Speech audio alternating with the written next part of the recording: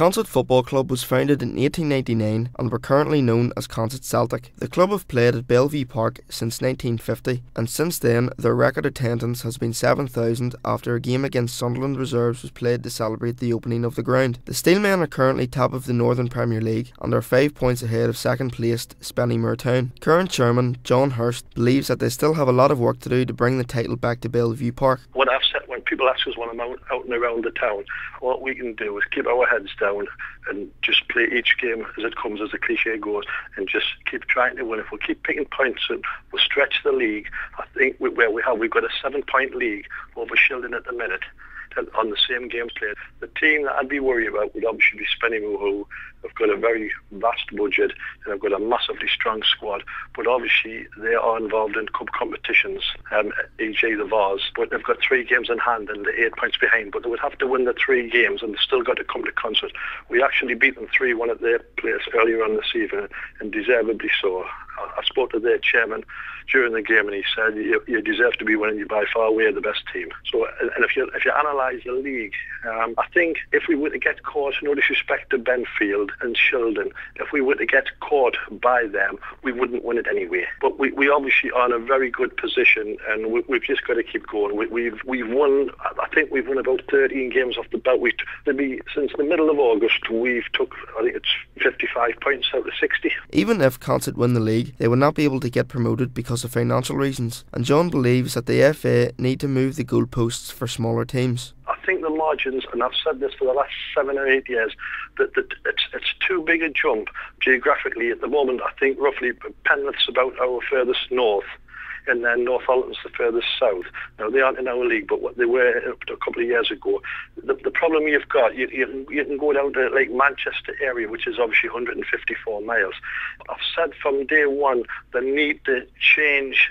I think they need to make the step a little bit easier. They possibly need to chop the country certainly into 3 sections rather than the way they do it now in the 2. I feel very strongly. People keep saying to me, what's the point of winning the league if you're not going to get promotion? I'll say, well, what's the point of taking promotion if you can't afford? And I just think if they would just move the goalposts a little bit, it would make it, I'm sure you would get teams out of the Northern League would be prepared to go into it. We had the chance to go into the Unibond North 3 seasons ago now, and it was probably me more than anyone.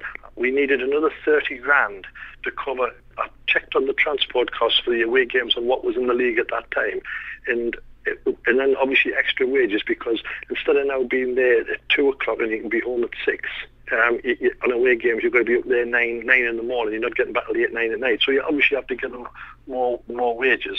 At that point we didn't have the money to do it, and nothing's really changed. If the situation arose and we could get people to say, well, I'll put that in, we would obviously go for it, because obviously you want to try and keep going forward. The club has not had a game for 2 months because of the severe weather conditions, and this has taken its toll on and off the pitch. Well, it was very, very difficult. What we did, we trained at the soccer arena at Durham on a regular basis. The only thing I could say to that, in all fairness, is, like I said to Ken Linder, our manager, the only saving grace is everybody was in the same boat. Nobody was playing football. But we were a little bit rusty when we came back. We played West Lothian in the first half. We were very, very rusty. But we seem to be getting going again, and he's got a good squad there. We're getting up to speed. We had a game at Jarroof, and you were there yourself. The pitch was very, very hard to play. It wasn't conducive to the type of football we play, but we adapted to it, which I was very pleased with, and we got the result. Some people in the footballing circle believe that a summer league would be the way forward for Northern League clubs if the weather conditions continue year after year. You would think they would have to look at something, because the weather we've had, it's been appalling. You would, if this is going to happen, I think this is the 3rd year this has happened. I think if it's going to be a regular thing, it would be something that's for other people to decide, but it would be something to have a look at without a doubt. The Steelmen will be hoping that they will come away with 3 points away to Jarrow this Saturday and stretch their lead at the top.